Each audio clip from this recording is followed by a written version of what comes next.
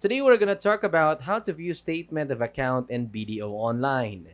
To view your BDO statement of account online, start by logging into your BDO Online banking account through either the website or the mobile app. Once logged in, navigate to the account section where you'll see a list of your active accounts. Select the specific account you want to view, such as your savings, checking, or credit card. Then look for the statement option. This may appear as ESOA for credit card accounts. Choose the amount and year of the statement you want to access. On the mobile app, tap the share icon to download or send the statement.